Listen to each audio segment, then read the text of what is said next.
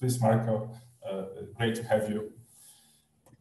Dziękuję. Thank you for kind introduction. So yeah, so in this talk, so I would try like to mix, I present results for like 4 different papers.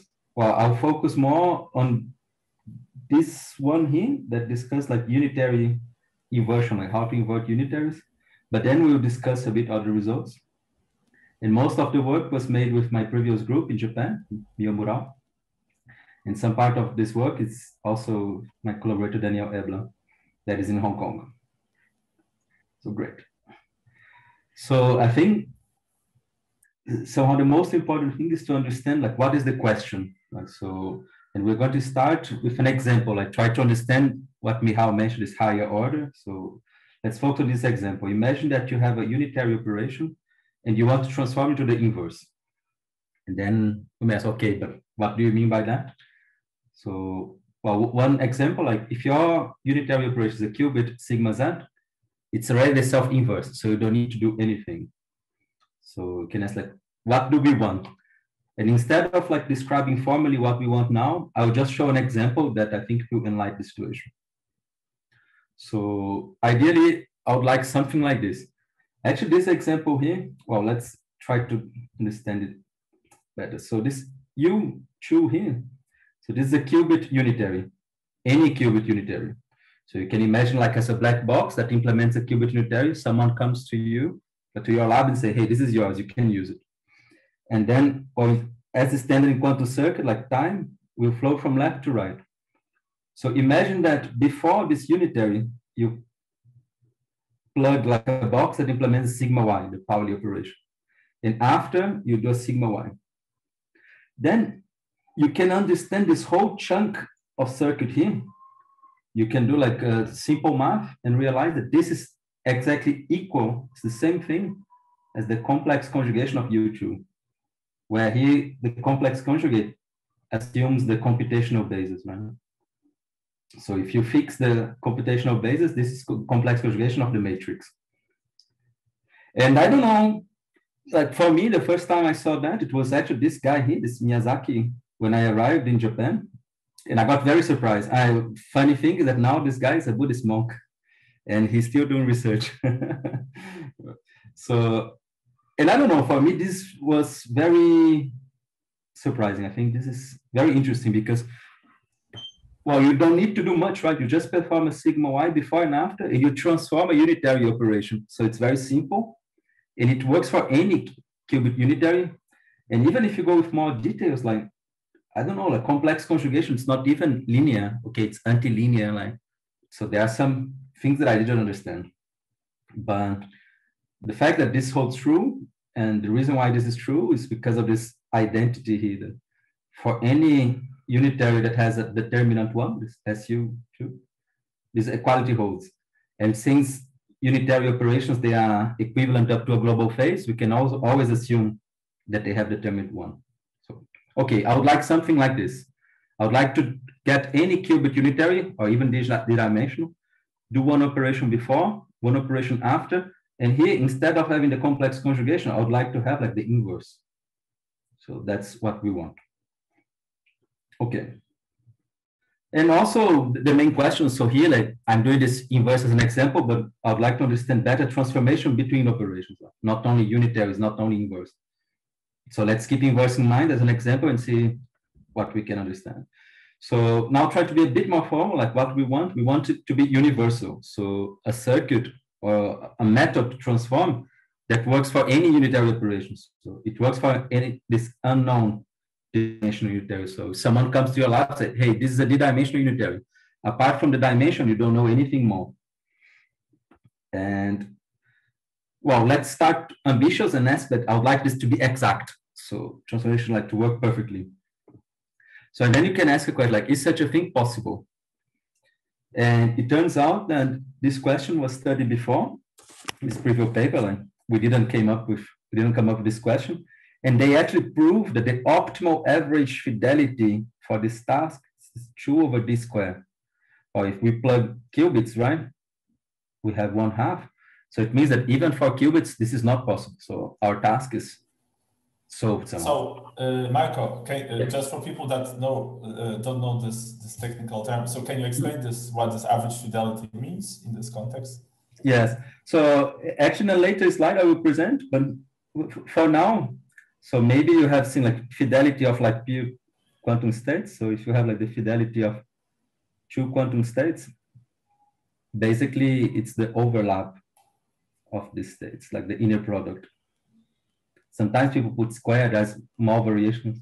But the important, I'll say it's just a way to quantify the protocol. So, and if the fidelity is 1, it means it works exactly. And then you can check like on average how the fidelity goes. I don't think, well, at least for now, it's not important to know how they evaluate this number or the precise definition of fidelity, but I can say it's the fidelity between channels. So it's a way to quantify somehow how similar two channels are. And well, for now it's thanks. Yeah, that's. I think for now the point is just that this cannot be done exactly. Then we go back with fidelity. So sorry, Marco, just a quick question. Like so, but for qubit it's 1/2. Then this maximal fidelity here. Yes. Okay. So maybe I just missed. Like, can you? What is the goal once again? So the goal is to do something, to perform some operation. And then here we plug any, let's start with qubit, any qubit unitary, and here another operation. And I would like this to be the inverse. Sure. Okay. Awesome. Great. Yes. So, yes. That's fine. So even for qubit, it's even for qubit, yes. Because for the complex conjugation, there was this result somehow surprising that if you plug sigma y, it works. Sure. And actually, I already review like this, the result here, like that they have, actually, they even consider some auxiliary space. So where here, for example, here you plug your qubit unitary, here, even with auxiliary subspace, we have this extra line here. But so then these guys here, like, they have shown that the task we're looking for is not possible. So, and now we're going to change a bit the question, but we're going to accept protocols that are probabilistic, this probabilistic heralded.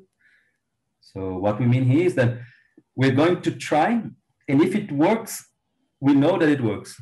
And if it fails, we know that it fails. But when it works, it's exact. It's perfect. So we have the inverse exactly. And when it fails, we don't care.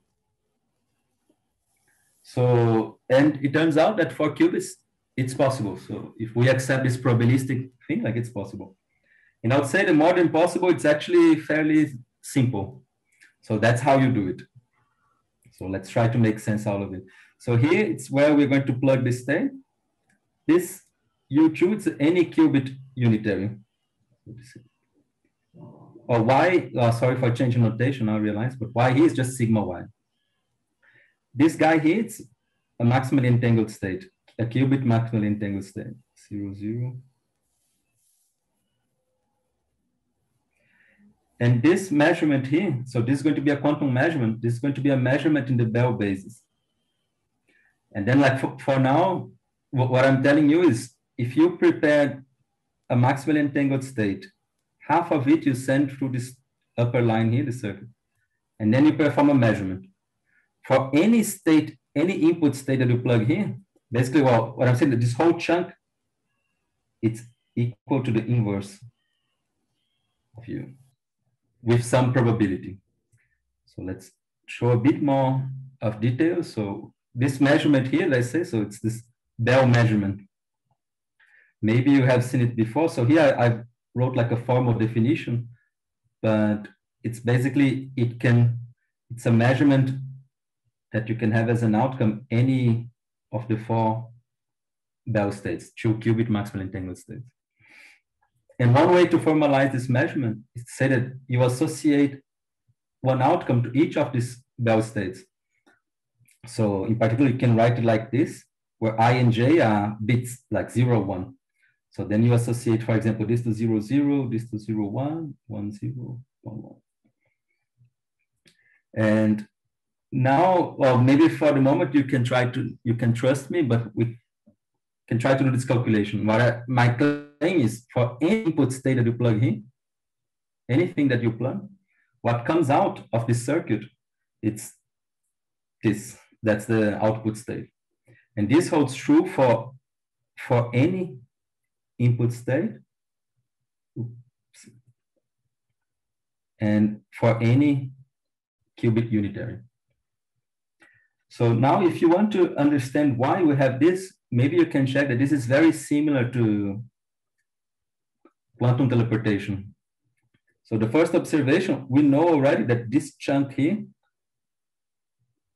means complex conjugation. And also maybe you have seen that the maximally entangled state has this interesting property here, that you can change sides by basically paying the price of a transposition. So maybe that now helps a little bit. So this is the complex conjugation.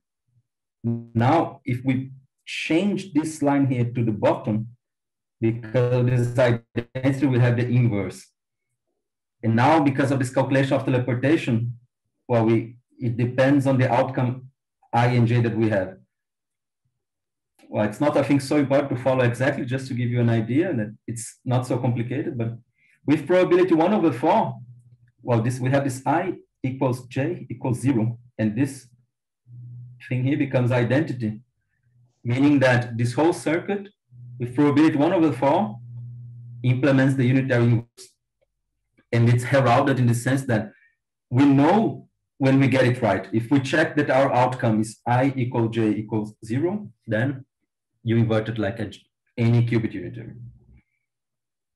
Okay. And an interesting observation is then, I'll show this picture here. Here, it works for any state. I put this in here just to emphasize, but well, you just imagine like a line without this part here. You can understand this whole chunk here as a circuit. But interesting, we don't need the input state in the beginning. Basically, we can get this line and plug it to here. So this is interesting because this protocol is what we like to call this delayed input state. Meaning that in order to perform this circuit, you can do as following. Imagine that I want you to implement the inverse. And then I can maybe come to your lab today. I have a qubit unitary operation and I give it to you. Say, hey, you can use it. Then you make your use. You use this unitary. And then I say, now I need you to give me back. I get it back. And 1 week later, you implement the inverse. This is possible because the first part of the circuit, this part here, well, you just prepare a maximally entangled state in your lab, and you stock this quantum state here, and 1 week later, you perform the joint measurement. So you can delay the use of the input state. I think this is interesting. Just to remark, this is different than the complex conjugation case that was like this. Because for the complex conjugation case, like we need to perform the sigma y before and the sigma y after, so you cannot delay the use. So, okay, now a few questions. Like first, is it optimal? Like I said, the probability of success is 1/4. Is it optimal? Like another question, like how do we go for qubits? Like does that generalize, or it's a particular feature of qubits? And how can we increase the success probability? Like which kind of price are we willing to pay to increase the success probability? And before addressing these questions, I'll talk a little bit about these higher order operations and these super maps, super channels. So this one way to sorry, Marco. Yes. Can I ask? Can you do something without having auxiliary systems? Is it possible to have maybe with smaller success probability? Okay, this is maybe a bit like, yeah. So for the inverse? For the inverse, yeah. No. You can do exact, no. You can do like a deterministic approximation. This you can. Actually, the question is way harder. But using only a single copy of a unitary, right? Yes, but it's harder. Actually, to be honest, maybe this one is with a single use. Maybe it's not so hard to calculate. It's not published anywhere. In this previous work by Túlio and Daniel, they consider the case where you have this potentially, you use this auxiliary space, and they do use. And it's actually funny because this is the kind of situation where not having an auxiliary space makes the problem harder, right? Because checking positivity is harder. Okay. So thank you. So, well, now I'll present a bit about this like super map, super channels higher order, because these are, I don't know, the formalism, the mathematical tools that we can use to tackle the question I presented. So, well, actually this idea of like super channels, it appeared like several times in the literature. I think these two references here for me are one of the important ones, but they are not the only ones. There are other papers doing essentially the same thing. And let's try to make sense out of this drawing here. So here, this lambda in, imagine this to be like any physical operation, like any channel. Well, that you just have like a fixed dimension, like here on 2 and 3, but it can be any channel. And this E and D, they stand for encoder and decoder. So I'd like you to imagine basically this as like a fixed thing that you can have like in your lab. So like this T formula that you, when you plug in between this input operation, the whole chunk becomes an output operation, now from 1 to 4. So this is a kind of like generalization of the question that I was mentioning before, right? So for any input operation, like transforming states from space 2 and 3, you can plug this encoder and decoder, and then you have a final, like an output operation. And there are nice like results like regarding to this. One, you can ask like, so this is like a constructive approach, right? So basically I'm telling you how, if you want to transform quantum operations, you can imagine a quantum circuit where you have an encoder and decoder. Well, it's very, I'm telling you like how to implement, but you can try to go a bit more abstract and ask yourself like, what is the most general way to transform quantum operations? And basically you can prove that the most general thing is actually doing a circuit. Of course, that in order to prove that, you need some hypotheses that they are like very plausible. Well, we can discuss a bit later, but the only hypothesis they need is that you transform basically valid channels to channels. So this is interesting. Like it kind of shows that the formalism is strong. But so well, just can I have a quick question? Yes. In this business, is there an analog of complete positivity? Something like yes. So basically, this theorem is a generalization of Stein-Spring dilation. Maybe. This is something nice to mention. Like we have something very similar for quantum states, right? So some people, they like to imagine like quantum transformations on quantum states. So if you want to transform like input states to output states in quantum mechanics, so if you impose linearity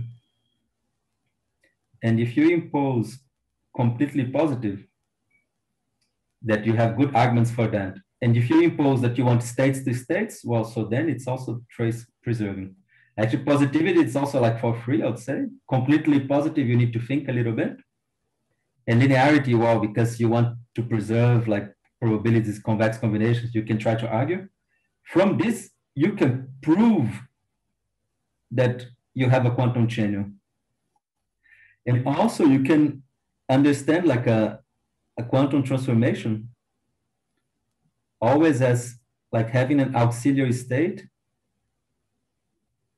performing a global unitary, and then you discard state. So if this is like input, out, right? This is the Stein-Spring dilation. And any quantum channel can be understood as an unitary operation on a larger space, and vice versa. Any unitary operation on a larger space is a quantum channel. This is something very similar to what we have here. Like mathematically, it's basically a generalization of the Stein-Spring dilation. Okay, after this short digression, or related one. So we can go back to a question like now with this formalism, with this strong mathematical background, and we can answer a few questions. So one question, is it optimal? Actually, we can show that yes, for qubits, the optimal probability of success must respect this. Well, this is not so hard to prove, but I think it's not the point to show it here now. And nice, so the protocol I presented is actually optimal. And what about general qubits? And actually we can show that for general qubits, the probability of success is 0. So it was indeed a particularity of qubit thing. And how can we increase the success probabilities? Of course, here there are many solutions. Like we can, for example, say that, okay, requiring exact is too much, so I accept some error. The way we decide to tackle first is to consider like more calls or like more copies. So like this, for example, this guy here is what we call like a parallel protocol or a parallel circuit, where you can have an encoder, may use some auxiliary space here, and then, and then we have like k uses of a unitary operation in parallel. And we can also consider like a sequential circuit with many different encoders. And this guy here, like many people refer as like quantum comms. Also quantum strategies, quantum blah, blah, blah. There are many names for this. So now I'll do like a big jump, and instead of showing more, well, ideas, I'll just show like some results, and then we can go back. So using this mathematical formalism, we could show that in parallel, the optimal protocol for unitary inversion actually provides you this probability here. So this is for qubits, d equals 2, right? And k stands for the number of uses. And also like in parallel, yes. Sorry, it's a bit surprising that it doesn't depend on. Sorry, maybe No. so it's for qubits. Yes. Okay, sorry. Yeah, so for qubits, actually this is the only case that where we could have like a simple closed formula. And actually maybe, well, if you or the people are familiar, actually this is the same thing for this port-based teleportation that is kind of behind the proof. We can discuss a bit later. I have a slide on port-based teleportation. That's a technique we use. The port-based teleportation provides a solution, and then you just need to show that it's optimal. Nice. Mm-hmm. And another thing that in parallel, we could show that if the number of uses is smaller than d-1, so now not only for qubits, like if you consider, for example, qubits, like dimension 3, and if you have a single use, so here k stands for the number of uses, then the probability of success is 0. So, but if if the number of uses is greater than or equal, then it becomes possible. So, well, actually there's this formula here. To be honest, I don't think you need to worry, because if we have this upper and lower bounds, I think like for this talk, the only important thing is then for large number of uses, they behave like this, 1 minus 1 over k. So if k is equal to d-1, then it's possible. The probability is greater than 0. And if k is larger, then the probability of success increases with this like a linear decay.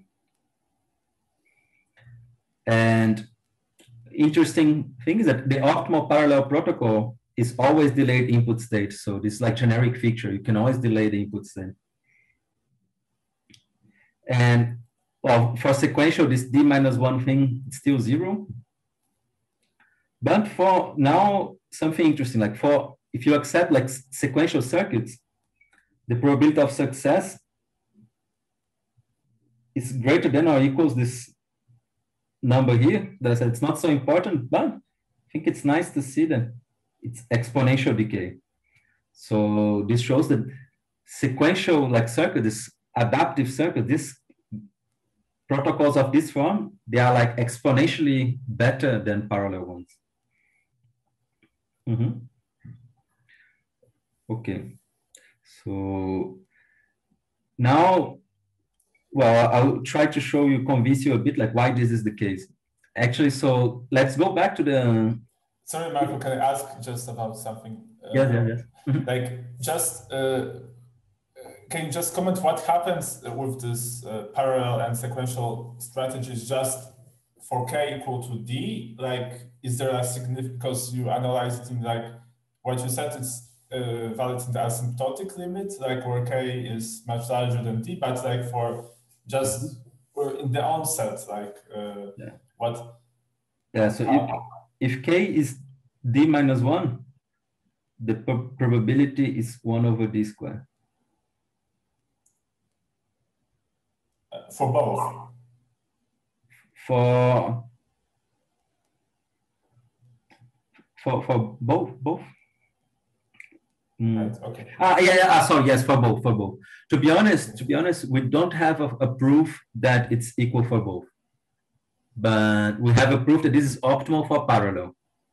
But we have, I would say, very good evidence that this is actually optimal. So for qubits and q-treats, for simple cases, we could show that this is the optimal for both. But so if you want to be very precise, this is parallel. And for sequential, actually, we don't know. Maybe we can improve. But I'd say it's likely to be 1 over d squared, I think.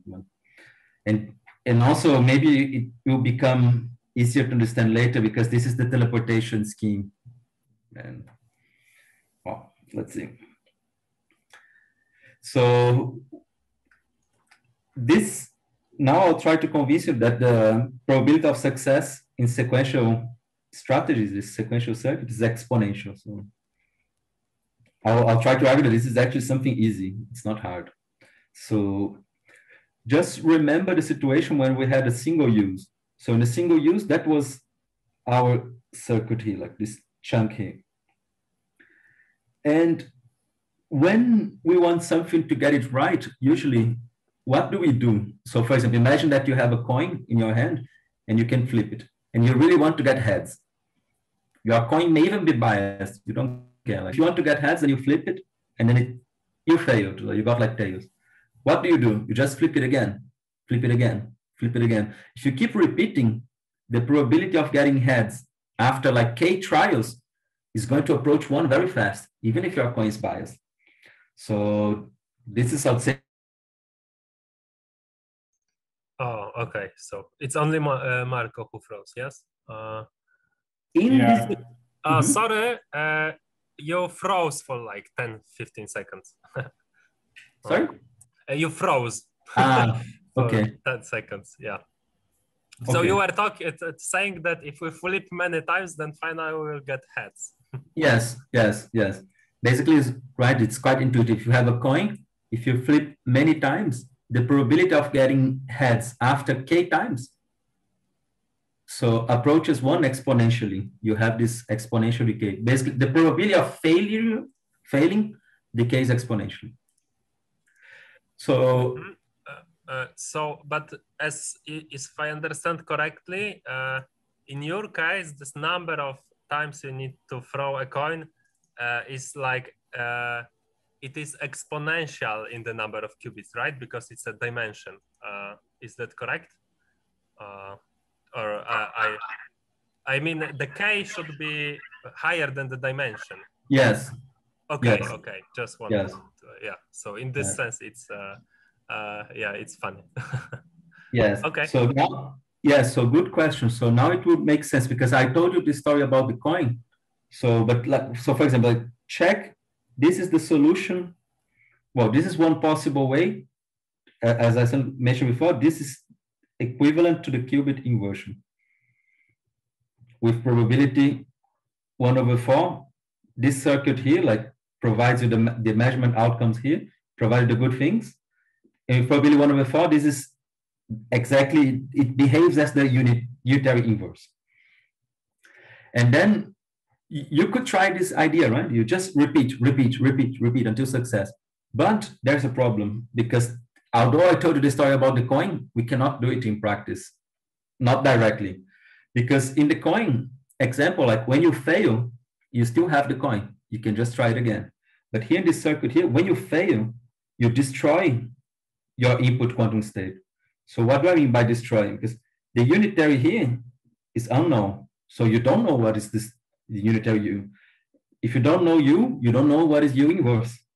So basically, your output state is this chunk here, like it's this vector here. Then, since you don't know this and you don't know the input state, you cannot reiterate the protocol.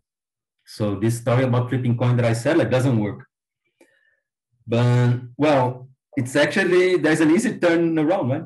I don't know U, but if I can use it again, I just apply, or here I put the opposite, I just apply U2 again, because U2 is the inverse of U, so then you cancel here. And I know the outcomes I and J, and then I cancel, I recover my input state. So voila, you have a technique. So when you single use, you try. If you have success, good. If you fail, you make an extra use just to recover, and then you repeat. So that's why you have this thing. Okay, that's how it works for qubits. Can I just make a comment just for people in general? So something very similar technique is used for when people do magic state in the injection, when they want to, like, I don't know, enrich Clifford circuits with some magic gate, they use some sort of similar stuff, like repeat until success, right? So just something sort of that one can sort of this those techniques are sort of broadly usable. Yeah, just comment for. So now, like a small digression, well, and also to talk about general things. So this technique, it works when you have what we like to call sometimes like success or draw. So imagine that this is like a probabilistic circuit, so it involves a quantum measurement, and it has like success output, but when you fail, instead of failing, you have what we call draw, like that you apply identity, like you preserve the input state here. If your circuit has this structure that when you have success, you implement the function of U that you want. But when you fail, actually it's not a big failure, you just do nothing, like it's just a draw. Then you get the situation similar to the coin flipping, right? Because when you have success, okay, it's good, you stop success. When you fail, actually you don't destroy what you have, you just perform identity. If you are in the situation, this would always lead you to this exponential success probability. Well, in particular, like the success probability will have this structure. Because if you have k uses and your situation is in this form, or you do an input, if it's success, good. If it's a draw, do it again, do it again. So then the probability of success will respect this equation in approach to one, like fast. And so this is something that we analyze in another like paper, that what we call the success of draw strategies. To be honest, I was also surprised by this result. Like, basically, we show that success or draw is always possible. Well, what do I mean here? Like, if you know how to transform U to f of U, so if this happens with some probability P, you have P success. And when you fail, okay, if you fail, you fail. By using the unitary D times, you can construct a success or draw protocol. Actually, the probability here is some epsilon times PS, but I'd say the importance, like it's not zero. Well, sorry. So sorry, Marco. So you, like, this first condition is that you don't know what is happening at all. You don't know. Like if you have a failure, it can be anything. Yes, it can be anything. Okay. So as I said, if you can do it, then you can do in a success or draw with D uses. So this generalizes what happened for the unitary inversion, right? Because we can do it for one use, we can do it, but then it's success or failure. And then with k equals D, in our case there it's k equals 2 for the qubit, then you can do in a success or draw manner. And then you just reiterate. So for the inversion, this was kind of like obvious, I'd say, because of this structure we had here. So we just need to plug it again. Then we annihilate, we transform this into identity. But it turns out that this idea can be generalized for any function f. So basically, this ensures that basically, if you imagine any function of u, if this can be done with an exponential success probability like this. Well, actually, so this k here will be k divided by d, because you need d. Okay, so now, okay, I'll show them. Like, how do you do like for qubits? Actually, it's again like quite simple to do the unitary transposition for qubits. This is quite simple. It follows from this identity here.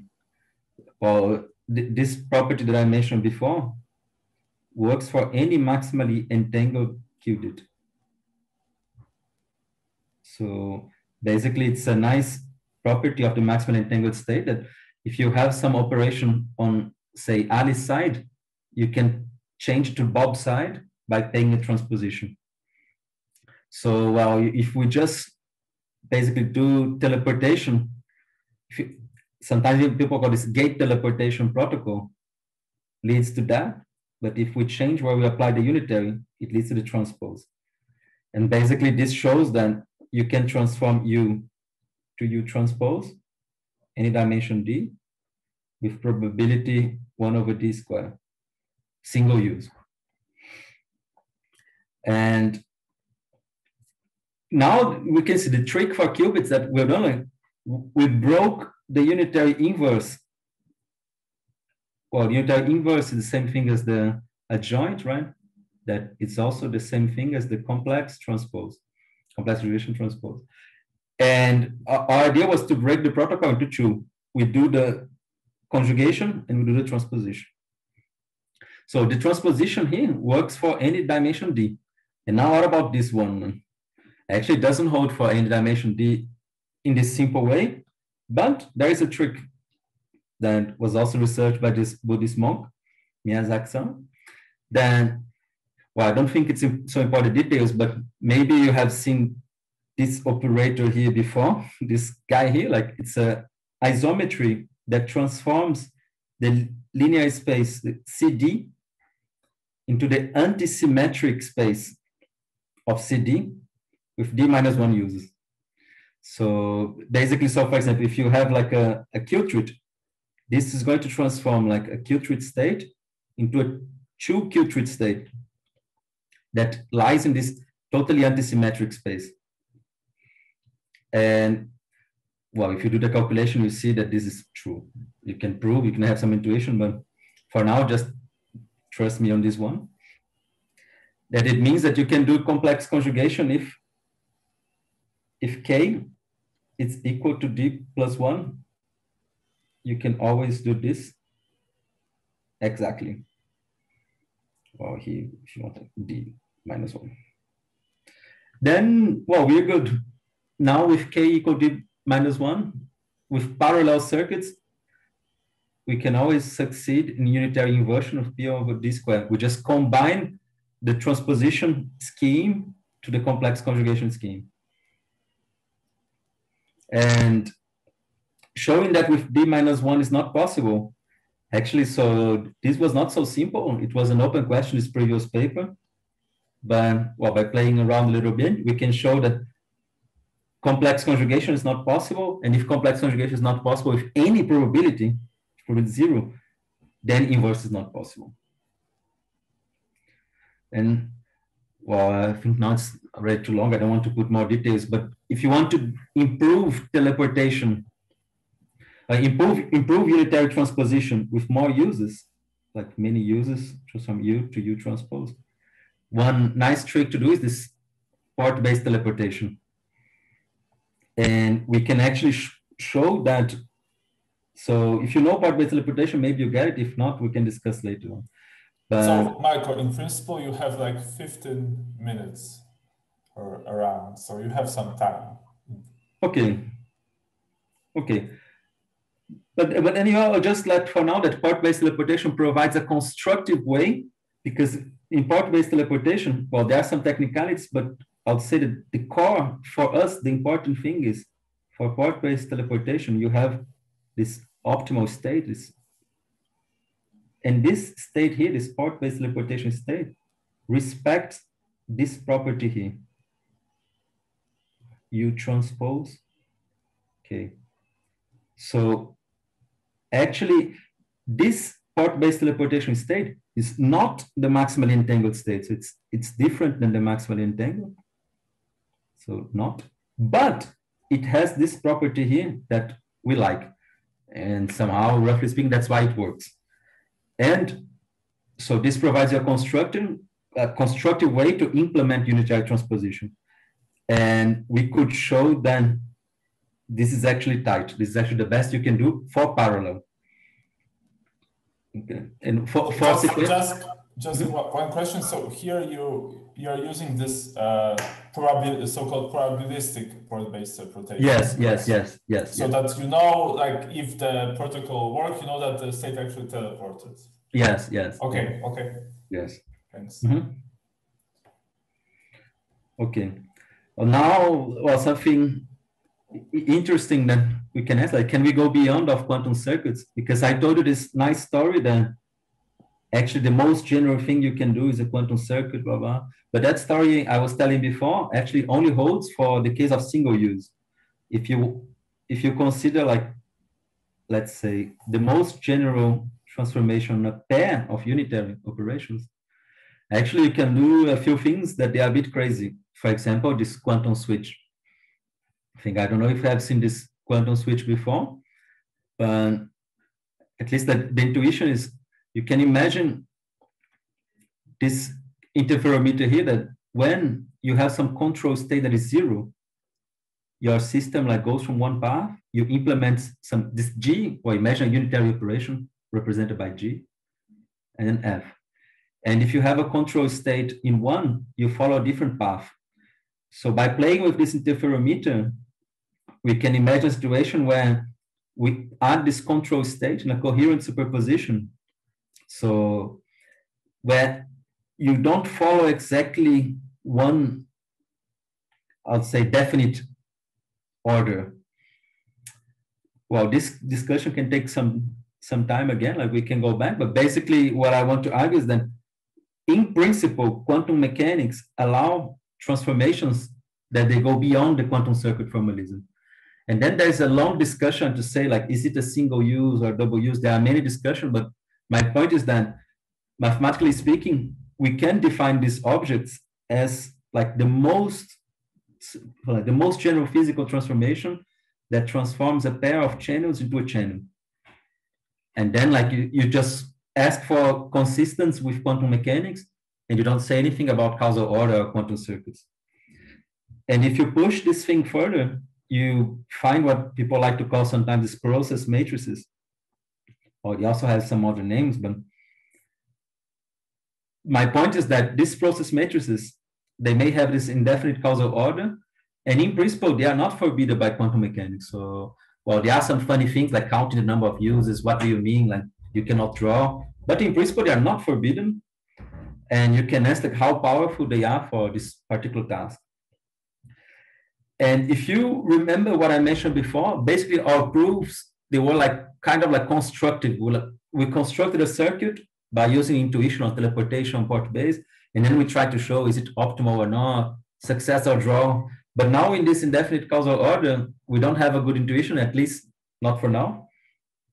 And, okay, but one comment is that this indefinite causal order thing, this theorem still holds. So you still need at least k, you need at least k equal d minus 1. If the number of uses is smaller than d minus 1, so the probability of success is still 0, even with this powerful resource, this indefinite causality. And for the cases where k is greater than or equal d minus 1, so we couldn't come up with any protocol because, well, we lack of intuition, but we could formalize our problem in terms of semi-definite programming. Well, to be honest, I don't expect you to understand what is written here, but I just wanted to put some equations like, well, we can talk about STP, but basically this is a class of convex optimization problems that we can use the computer to solve it efficiently. So using some numerical methods, we can find like tables like this, where this is the optimal success probability for doing unitary inversion. So for qubits, the optimal in parallel, it's 1/4. Values in blue are the ones we could prove. It's a mathematical proof analytically. And values like in black, they come from the computer. So strictly speaking, they are not a proof. But we can see here that indefinite causal order strategies, they do provide an advantage over sequential. So when k is greater than d minus 1, apparently indefinite causal order, it is useful. Yeah. Michael, can I comment about the last row? Mm-hmm. It's a bit weird. So we have a Q-treat and two usages of channel, and all those strategies give the same success probability. Yes. It's actually what I mentioned before. What I would conjecture, what I believe is that if this holds, the number of uses d minus 1, I think the probability of success is 1/d squared. I think this is true for every k, well, every k respecting this constraint. And actually, so here, this is a, if you want, like computational like evidence that this is true for qubits and Q-treats. Well, for qubits, it's obviously true because for qubits, well, k equal d minus 1 becomes 1, and then single use, everything is the same, so it doesn't make. But for Q-treats and Q-quants, there's a PhD student from Túlio, this Moin, that could prove that this is true. So this is true for d equals 3 and d equals 4. And also for d equals 2, but d equals 2 is, let's say, that the optimal can be done in parallel and given by this combination of complex conjugation transposition. Sure. Yeah. Yeah, in principle, it's not obvious. I don't. So his proof is a bit brute force. That's why he couldn't generalize. So it's a very brute force proof. Okay. And well, something I didn't mention, like deterministic non-exact protocols. So before we were asking like to be exact, but we accept like this probability of failure. We do like success and probability of failure. But now I'll discuss only a little bit about this deterministic non-exact protocols. And here, one way to quantify the performance would be this average channel fidelity. Actually, in the previous version of my slide, I had the definition here. But, well, I don't think, to be honest, I don't think the definition is important. It's just a way, the definition, okay, it's not important. But it's a way to evaluate performance that is very fair and also coincides for a large class of problems, coincides with the maximal white noise visibility, which, do I want to write? Well, no. So this, like, it's a way to quantify the performance of our protocols. And this question was tackled before by, well, these people here, like Dariano, Alessandro Bisio, Michal Sedlak. And they analyzed this situation here. They analyzed the case where the function you want to implement is a representation of a group. Basically, the requirement they need is a homeomorphism thing. Or my V is not so nice. I just repeat the equation there. So in this situation here, they have proven that everything can be parallelized. So under this figure of merit, actually even more, so this figure of merit is very general. You can, it's also this worst case fidelity is the same. So basically, if your function f respects this property, then everything can be parallelized. Kind of surprising and nice result, I'd say. And this covers complex conjugation, right? Because if you imagine that this f of u here is the complex conjugation, then you have this property, right? Because the complex conjugation of the product is the product of the complex conjugation. And it also works for case that I didn't discuss up to here, but people like a lot, like cloning, that it's basically you want to transform a single use of a unitary operator to many uses, similar to like cloning a quantum state. You cannot do it perfectly, but you can imagine like optimal cloning. But what happens if instead of respecting this homeomorphism, you do this, right? You change the order. And actually, even a question for you that I have later, like, do we have a name for these functions, this class of functions here? I don't know. This one, I think people call homeomorphism, right? This one, I don't know. But, so probably if you take different like composition, like when you like with the like anti-homomorphism or something like that. Yeah, I found like some paper that they call this right representation, this left representation. But okay. But the thing is that, well, these people here, they analyze situations where your function is similar to the complex conjugation. They are a representation. And now we decided to check, like, if we flip the order, or our motivation is because the unitary inverse, you flip the order, right? Because if you have UV inverse, well, just remember that the inverse is the adjoint, right? This dagger thing. And then because of the transposition, you flip the order of your product. So this motivates us to analyze this case here. And actually in this scenario, so we could prove the optimal parallel qubit inversion. So what's the best way to transform this k copies of qubit into a qubit inverse? Where here, like, I'm doing an approximation with this average fidelity. And actually for this particular case, we could evaluate, like find a simple formula.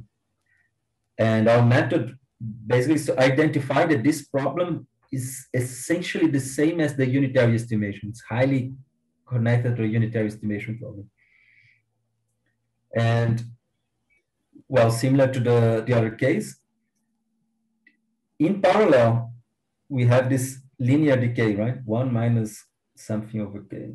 And here is exponential. So we also have this exponential separation for a different figure of memory. Sorry, here you also need k to be large in order for this to hold, or not? No. So this is true for every k. Yes, this here it's true for every k. So it's qubits, right? So, but this holds for every. Okay, it's for qubits. Sorry, I forgot. Yes. For qubits. Okay, awesome. No, for qubits, we couldn't have a beautiful formula like this. We just have like bounds. And here I just put this asymptotic expansion of the cosine just to make it easier to compare. But yeah, so this also holds for every case. But B is fixed as qubits. Well, this phenomena happens for any qubit, this exponential separation, but I put qubits because we can have some beautiful numbers. And well, here there are some interesting things then, because like for deterministic case, actually, it's not a simple analysis. It's not the same thing as the probabilistic exact. So first, that product-based teleportation is not optimal anymore.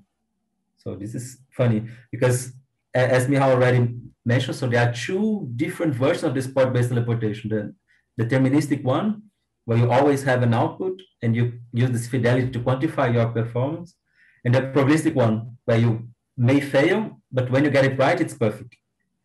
And funny enough, like for our probabilistic case, our problem kind of coincides with product-based teleportation. But in the deterministic, the problems are different.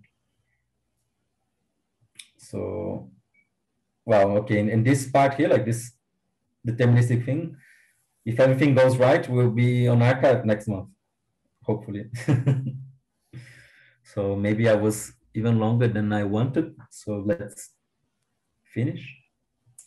So the main message is then, yeah, but unitary inversion is possible. And for parallel, it behaves something like this. For sequential, behaves like this. Of course, it also depends on D. There's some factors that I mentioned here, but I think that's the main message I would like you to keep. And also we have this D-1 thing, like not always. So we require the number of uses to be at least d-1. If not, like you cannot do it exact.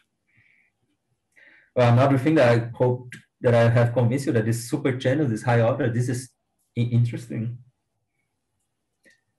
And well, I think during this path, this study, like we came up with some new methods, like some concepts like this delayed input state or other things, and this SDP approach that actually, well, perhaps surprising, it's not so obvious that you can phrase the problems as an SDP.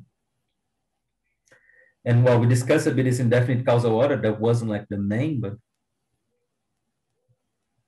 and something like, I'll say a kind of question is applications for our findings. So I don't know, actually for me, this is an application itself. So it's an application for the methods that this Pavia people, this higher order, we are applying this for implementing functions of you, I don't know. But apparently majority of the field disagree with me. So, and they look for applications. So it would be nice to have some applications. And well, I don't know, I put this delayed input state here because I found it interesting because it was a surprise, something we didn't ask for, it came for free. So voila, that's it. Yeah. Thanks, Marco, for the great talk. Arigato. Yeah, arigato gozaimasu. Yeah, we have time for questions, comments to the speaker.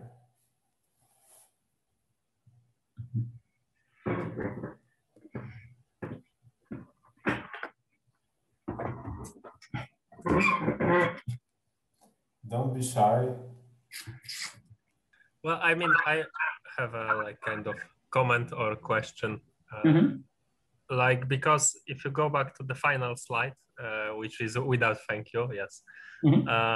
So, I mean, about like those applications or whatever, right? So in practice, as far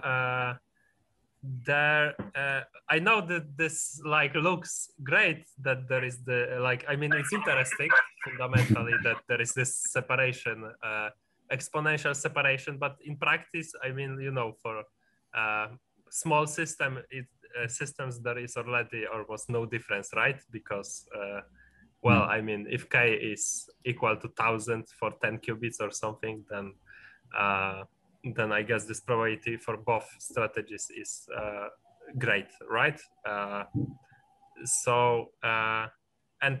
on the other hand, I guess that it is kind of okay. So it depends on the details, but probably sequential stuff requires much less resources, right? Yes. In practice. So this is like, so this is cool. That I mean, I would be so okay. I would probably be happy even if there was no separation, but that you can do with the smaller circuits. But in the adaptive scenario, it would also be nice. Yes. So yeah. Yeah, that's just. Yes, good observation, because of course, when you count resources, so for example, several papers, people say that parallel, it's somehow better, because in parallel, you only need like one encoder, one decoder, like, so it's kind of cheaper, and it's also very fast because you can do it, the depth of your circuit is small. But as you pointed out, maybe in practice, to be honest, I think the parallel implementation is way harder. Because if you want to do parallel implementation, you need to have this, at least the optimal one, you need to have this port-based teleportation state that is not obvious, so you need to do things that are non-trivial. But our sequential protocol is very simple because you just need this. So basically, it's just teleportation. Or if you want to go to the lab and do that, actually, I didn't mention, but some people in China made an experimental paper on this. Oh, nice. Yeah, I should have mentioned. Like, I was very surprised. What platform? Sorry? What platform? For nothing. No, he meant like what was the architecture they used, like what are the qubits.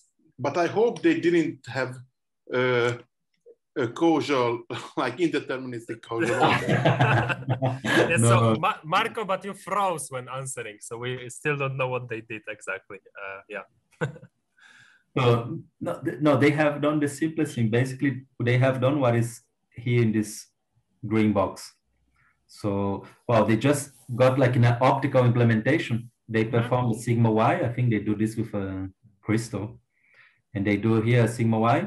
And here they plug any qubit unitary operation that is encoded in some optical element. And here, well, I think in optics, people are good in doing these Bell measurements. Oh, they have some technicalities, but up to some approximation of this Bell measurement. And then they can just reiterate the protocol.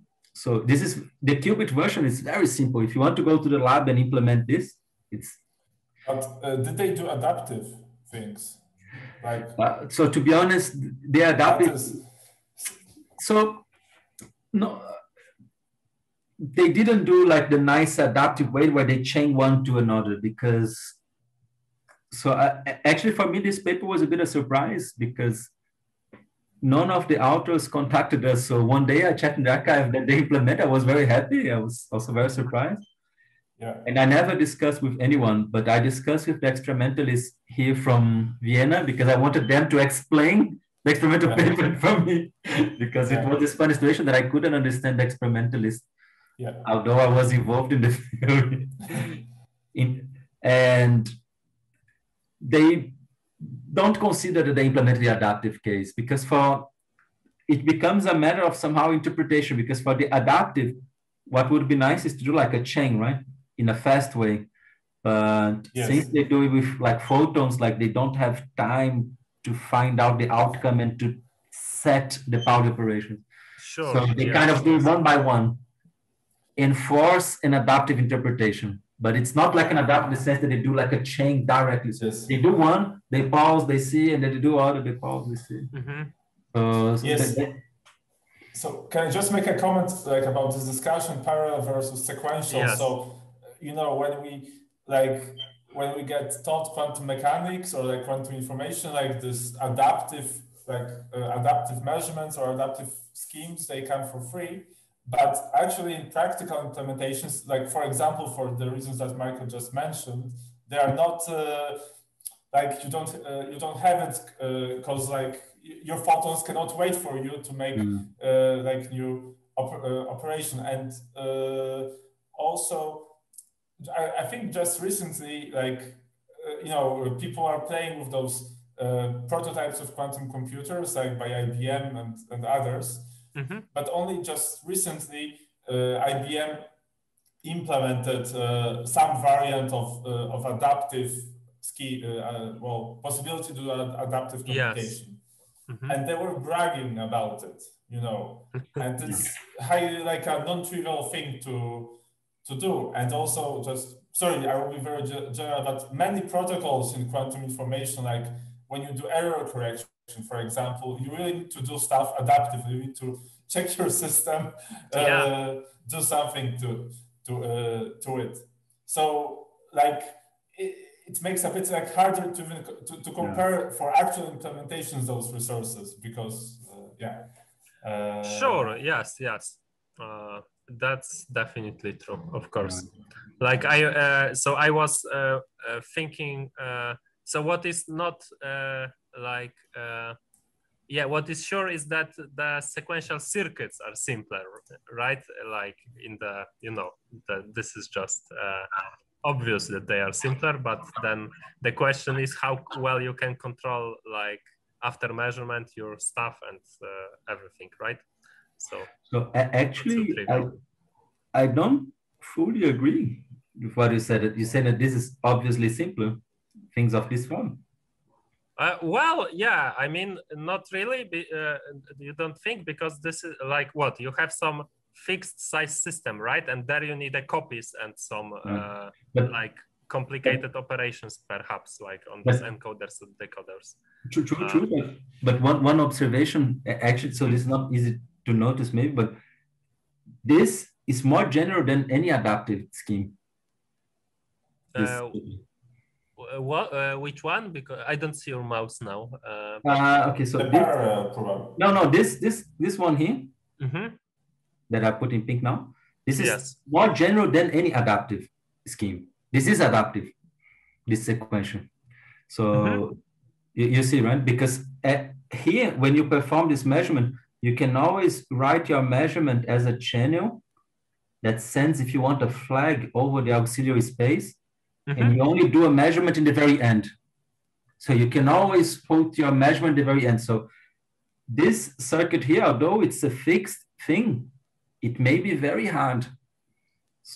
So Okay, so always but adaptive. so this means that you perform. So you are saying that you can move the measurement at the end of the circuit. Yes, yes, Uh, Okay, I see. I see. yes, yes. So, Uh-huh. so actually, So this, then, so okay, so this is what I was thinking, that is more like, you know, small circuit measurement, and like this. yes, Right? So then, in this sense, there are simple circuits, but in this case, okay. So now I understand. So yeah, I just point like it's not obvious in the first see, but this drawing here, this kind of sequential circuit, like is more general than the adaptive. I understand. It's actually Okay. more general. And Okay.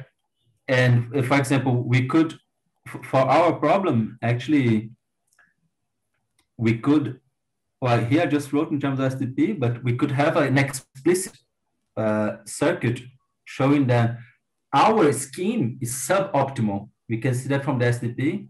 It's suboptimal because we do this part, we do it and then adapt the plan. But if you do everything in a shot, it's better.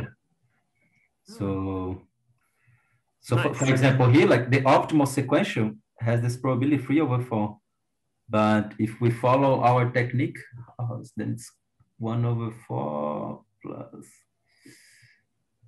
I don't remember, but it's smaller.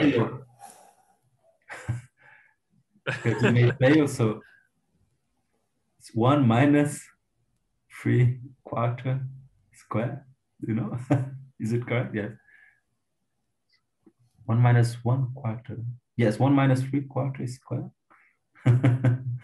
1 minus 9/60.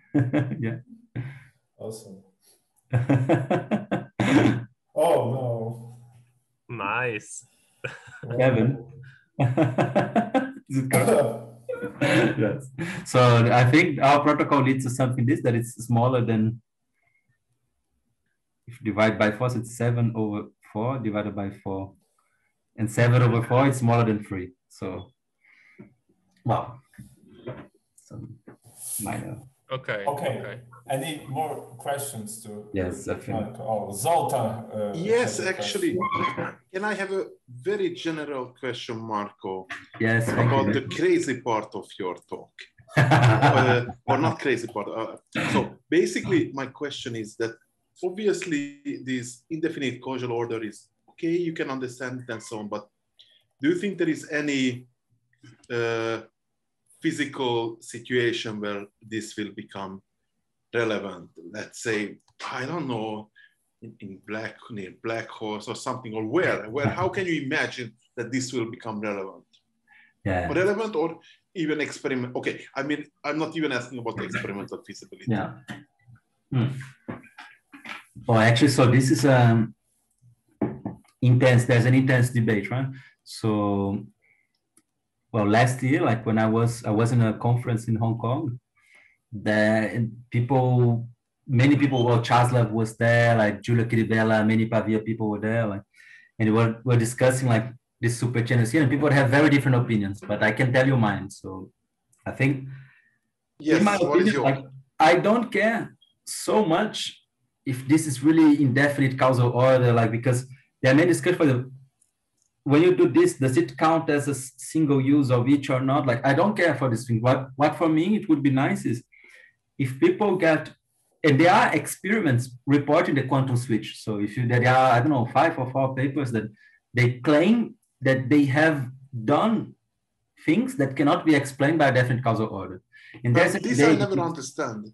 Yeah, and there's this debate if it's fair or not. Then I think, so then for me, what I would like is something that you cannot do with quantum circuits, with this sequential thing.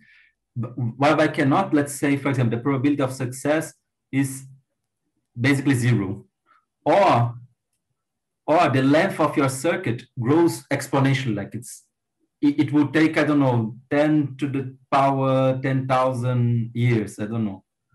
But with the indefinite causal order, you solve it like in 1 minute.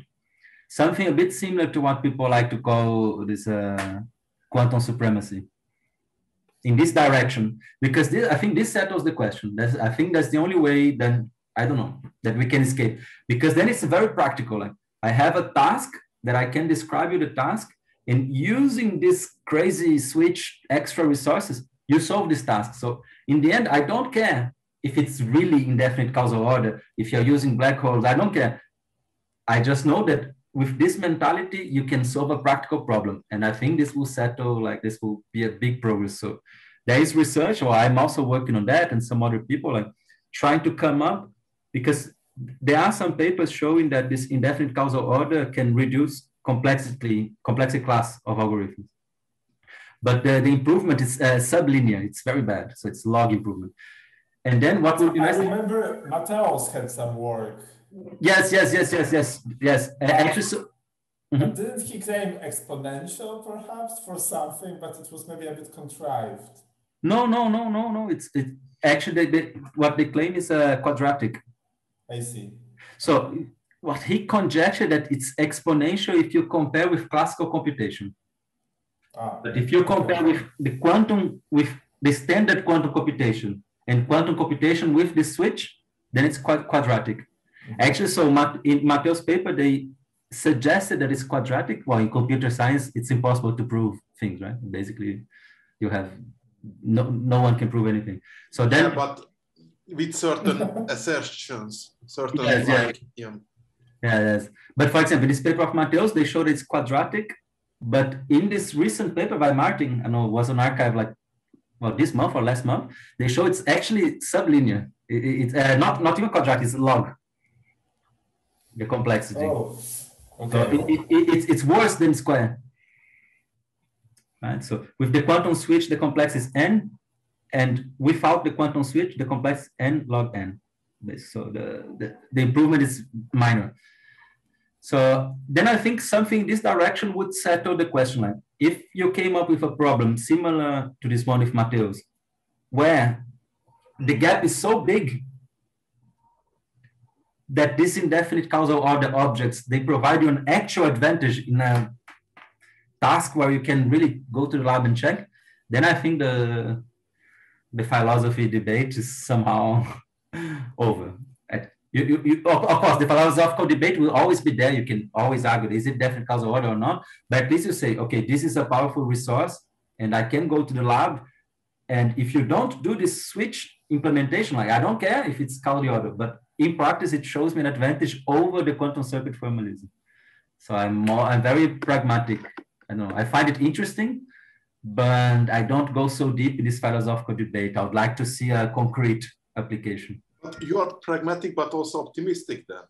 Yes, you are betting on the fact that this can be still done.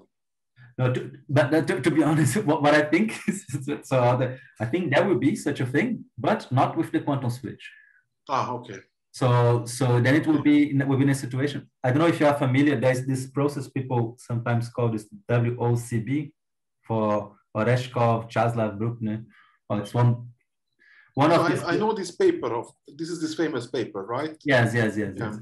But this I just pick one example, but there are many examples that you have processes that they don't have a definite causal order, but they are not of the switch type. They are very different than switch. And actually, in our work, for this particular problem we address, the switch is useless. Because switch and also generalizations of switch, they are useless. Because for us, well, we have like 2 copies of U that they are identical, right? So switch, they don't help because it doesn't matter. F and G are the same. So for our particular problem, the switch is useless. And then now I think we are going to find such a task where indefinite causal order objects, they perform better. So you're going to find like in the paper. But now next question is, can you implement that in the lab?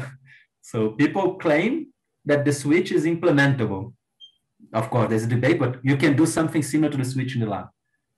But we don't know how to do this OCB or general things in the lab. So it may be the case that we are in this funny situation that indefinite causal order is useful in the paper, but we don't know how to do the experiment. That's what I believe. So it's semi-optimistic. So, can I ask, but in some sense, one can, okay, like now, by the way, it's like sort of like semi-formal sort of part of the talk, right? We're just sort of chatting, but like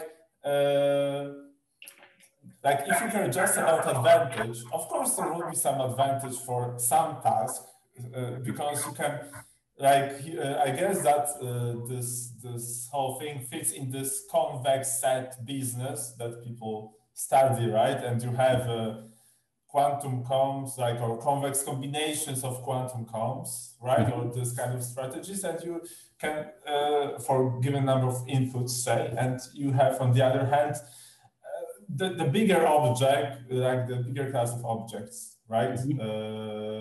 Like those super channels that can possibly have indefinite causal order, and like there are those general results in resource theory, theories that you can connect some games, right? To just being outside, like you know, that would be witnesses, right? So you can always, I mean, maybe then the task is to find the interpretation of such a game,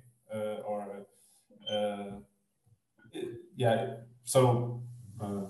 Yeah, so is that some of the direction that you guys are trying, or you want to get asymptotic improvement, like in terms of like size of the system?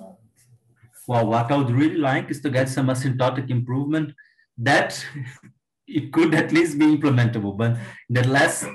So something that I'm doing like recently is just to try to analyze basically every task, everything that is possible.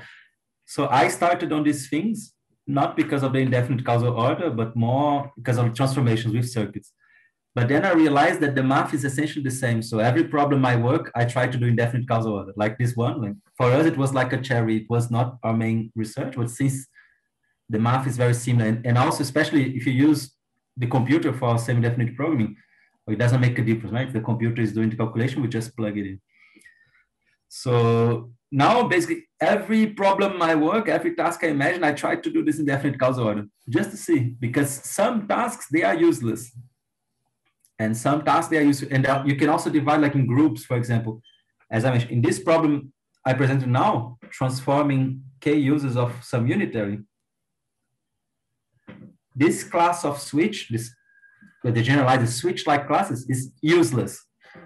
So this is also something interesting, I would say, like that the class where people like, the class that people claim to be like implementable doesn't help anything. So I think it's an important part of research, like try to rule out tasks that they are useful, tasks that they are not. Like, and ideally, I would say the final goal is to identify one task where we have like a big gap. Usually, this probably will be like asymptotically, right? So, and then you make the gap like very, very big. So right. Depending on the resources, like if it's probability, if it's time, I don't know, find some way to quantify it and try to go for this supremacy. So. Right. Okay, can I ask you one last thing? Like there is one process that maybe from computational point of view, I maybe care about, okay? Fast forwarding of unitary, or like sort of implementing multiple sort of operations in a sequence of a unitary. So can you transform this to, I don't know, let's say n? Yeah. What is like, in general, what can you guys do with that? Actually, it's very funny. We are researching on this now, me and Daniel. And there is one paper on this, but this paper only has one citation. I don't know why. I think it deserves more. So it's an interesting paper. Some people from Iran, they are not from the community somehow. And well, this paper, like, so this problem first come, this problem is hard. So it's substantially harder than the ones I presented because you don't have, first, it's not linear. While the other ones, although it doesn't feel it's linear in the Chow representation, right? This one is not linear, so this problem is harder. And you cannot tackle with these representation things. So it's not like cloning where you respect this property, right? UV equals to f of u times f of u. There is one paper by Dorit Aharonov on that. Fast forwarding. Well, from its nature, like from 17, 16, something like that. I'm just sort of saying. Okay, so I don't know. Maybe I don't know. Because it's, you know, it's somehow sometimes relevant for quantum computing. Like people, like if you can do, like, assume like in the lab, you can do like this many steps of time evolution, and you actually want to like fast forward, right? Yeah. Some Hamiltonians you can fast forward, some you can't. There's a paper by Miguel Navasquez as well on this recent one by Miguel Navasquez.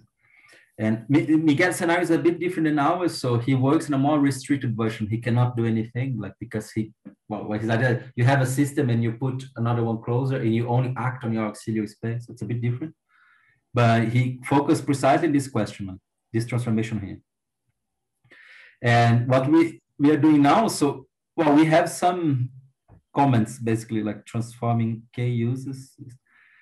Well, we have basically some numbers on optimal average fidelity, but we couldn't find any nice results. The numbers we got were with the computer, but even with the computer, this problem is hard because this is not an SDP anymore. So we bound the thing using SDP. So this problem is considerably harder than the ones I present. Right now, we focus a little bit on this, but it's like a stamp collection. We just have some numerics for different values of n. Sure. I know there's one student from Túlio, this guy is Moim. At some point, he was studying, he got some fairly interesting things. So he was analyzing the case where, well, he was doing qubits and 2 copies, and he wanted to transform this to U square, use U twice, but with a parallel circuit. And so because if you do sequentially, or it's trivial, just do nothing like that, sequential. Yeah. In parallel, and he wondered like if the best thing was to do teleportation. And it turns out that it's not. There are some funny things. But yeah, I don't know the status of this project. I didn't meet him again. I don't know if he's publishing or working on. But this question is nice, huh? I would like to work, well, we are working a bit more, but up to now, like, it's so hard. Just collection of numerics, basically. Sure. Okay. Last chance to ask something to Marco. He really gave a perfect pitch about indefinite causal orders and higher order quantum mechanics. Let's move. Yes. Yeah. I have like a quick question because I like about this super channels like in general. So does the like hierarchy of operations end at super channels, so to speak?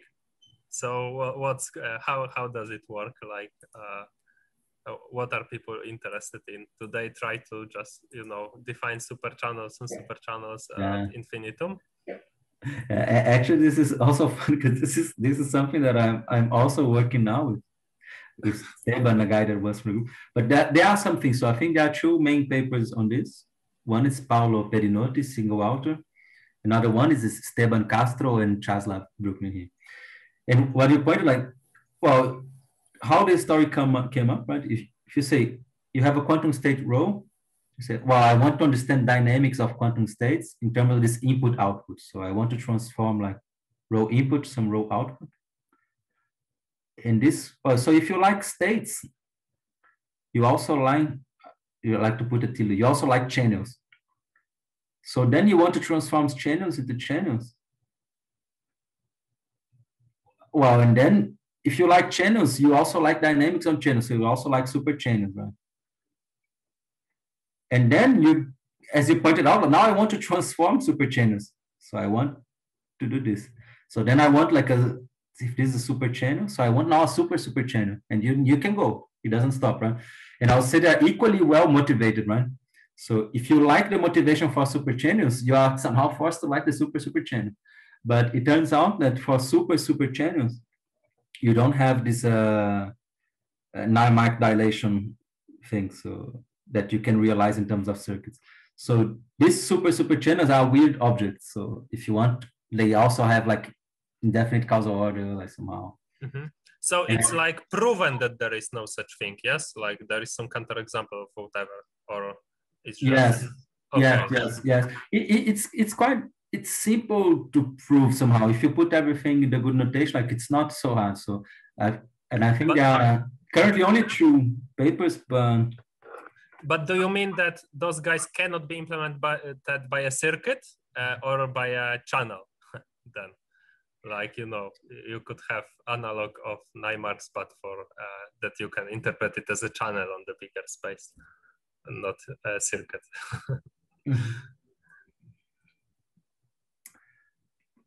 I would say that they cannot be implemented by a channel. So you cannot you cannot write this transformation the quantum circuit formalism, because so just okay, it's okay. If you consider this object here, like as your superchannel, what would be like a superchannel in the quantum circuit? So it would be something maybe like this. I'm very bad in drawing. Let's see if I don't know. But well, you can try to imagine things that you can do in terms of this encoder-decoder. Yes. But it's not so hard to find an example of something that it's acceptable in the sense that it maps superchannels to superchannels, so it's acceptable, but it doesn't admit a decomposition in terms of encoders, decoders, like in order things. Okay. So that's the result. And something nice in this direction that Pavia people like a lot, and I also find interesting, is these combs. If you consider, so if you want to transform a comb into a channel, then it's simple, because if you have a k-slot comb, so a k-slot order circuit, and you want to transform this into a channel, this is always okay, in the sense that you can always do this by a quantum circuit, and how you do it is with a k-1 comb. Because I don't know if you can see kind of geometrically, if you have like this comb, again drawing, you can, better. And then this, what comes out is a channel. So if you want to transform like k-slot comb into a channel, this can always be done by a k-1 slot comb. But if you want to go up in this hierarchy, super, things, they get very crazy and they go outside somehow of the acceptable things. Okay. Cool. Right. Thanks. So even on the, it would be funny if something like that is even realizable, like some of those operations. But you can even show it's a small subclass of things that you can realize. So you can do by just like dimension counting, you can show that the realizable ones, by realizable, like in this circuit thing, like they have measure 0 because they are smaller in terms of dimension. Okay, I guess with that we'll conclude for now. Thanks, Marco, for your time.